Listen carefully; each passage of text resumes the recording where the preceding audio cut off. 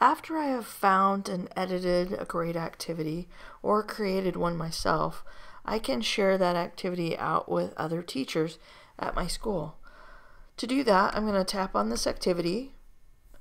I'm going to tap on the three dots down here. Then I'll tap on Share Activity. And here is where I can share this activity to my school library. So I'll tap on Share.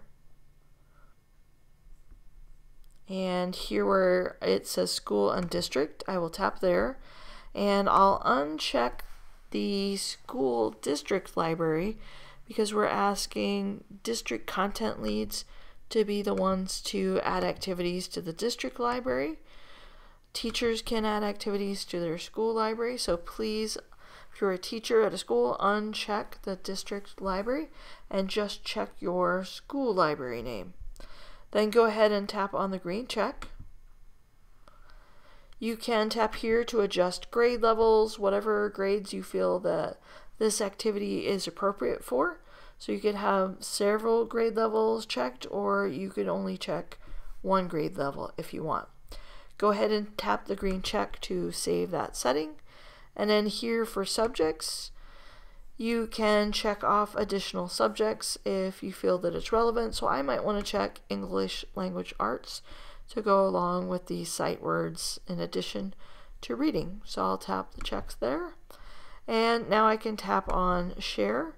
And this activity has now been shared over to my school library so that other teachers who teach the same grade level as I do, and maybe even other teachers who teach a grade higher or lower than me, can find that same activity and use it as well without having to go back and search through the Seesaw library to find it. So if I go to my school library, again, not the school district library, let's leave that for the district content leads to add activities to, but let's go over and check out our school library. And here I can now see that activity that I just added is available and ready for other teachers to grab a copy of as well and edit it or assign it out just like it is. All right, I'm going to hop back over to my library and we'll take a look at another way to share activities. So I'm going to tap back on that same activity again. I'm going to tap on the three dots and Share Activity. And there may be other teachers who I work with in the district.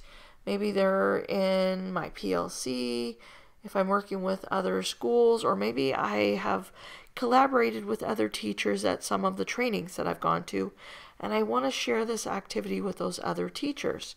So what I can do is I can tap here where it says Email to Teachers, and I can select the teacher, or I could scroll down to the bottom and add the teacher's email there if I don't already see it.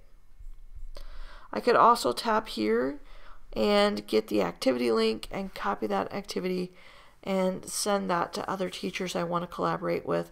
Or maybe this is a great activity and I want to share this with the district content lead so that they know this activity is out there and they can add it to the district library.